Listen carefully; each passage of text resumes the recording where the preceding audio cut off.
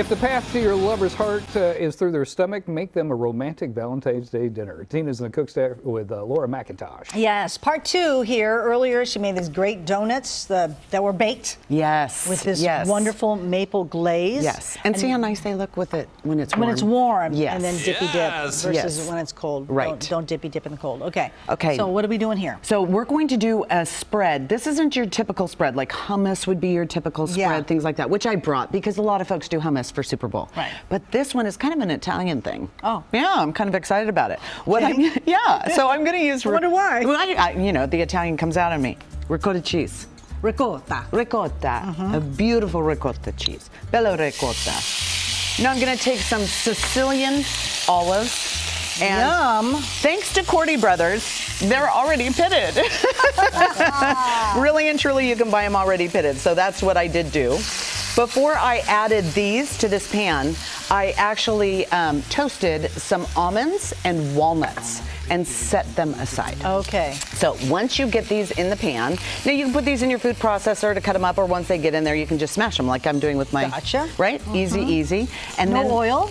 No oil. You don't need it. Well, you've got a little bit of that oil from the nuts that you just toasted. Okay. So you've got a little bit of that going on. It's going to impart into the olives also. Okay. And then what we're going to do is we're now going to add just a little bit of olive oil. Okay. Olive. Meat olive. Olive and olives together make delicious. Okay. Once that's nice, you see the shine a little bit. Then we're going to add... These aren't really measured, so bear with me here. We're going to add some capers. That's one of my favorites. You like capers? I love capers. And I like to add a little bit of the juice because why not? Yeah. And you're cooking it anyway, right? So it doesn't matter. Okay, so there you go. So you've got a little olive oil, you've got your olives, you've got your capers. We're going to add, to finish this off, will you do the honors of taking that cap off? This is just a little bit of lemon juice, freshly squeezed, and the zest. If you ever love lemon taste, you have to have the zest. You've got to have the zest. Yeah, it's so important. And you important. also have the good zester. Yes, absolutely. And you need to wash your lemons first when you zest them, because a lot of people just go for it, right? And it's like, well, wait a second. Why does it taste like dirt? Yeah, no. Get the dirt out of there, the field debris, we like to call it. This is a little bit of parsley. So we've added not many things. We've browned or toasted our almonds and walnuts. We've added Sicilian olives, pitted, and then we've added a little bit of olive oil, a little bit of caper, lemon juice, parsley, zest, and voila. I love how you do this. It's done. It's blended. Isn't that wonderful? Yeah. And then we go over to the ricotta cheese. Okay.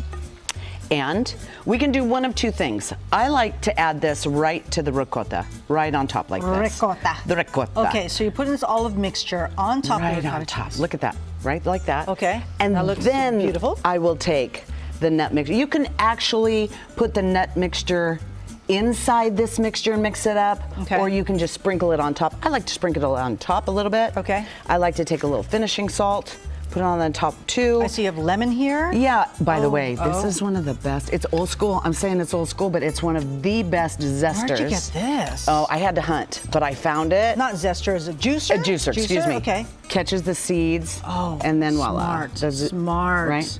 So nice. Easy, and you don't have a big machine to clean. Yeah. So, and then I like to just do a little on top.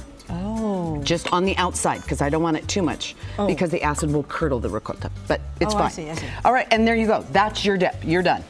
So these are the crackers we're using? So those are the crackers. They're little Italian crackers. Everybody, come on over. Christine. Yeah, time Studio audience of one, Latricia, Michael, come on, we're going to try this. So, again, I wanted to make something really simple and easy that people could do game day ready, or Valentine's Day ready. So it's just, I love the awesome ooze. That makes me, I love that. I'm just smelling the olives. I know, it smells so good, right? They're very fragrant and, wow. I mean, it's good, right?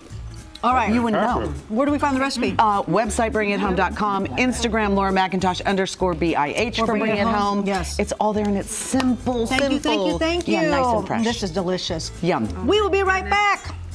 Oh, my. Yeah, it's good, right? It's the olives. It's got to be. And the ricotta, That is so good. so good.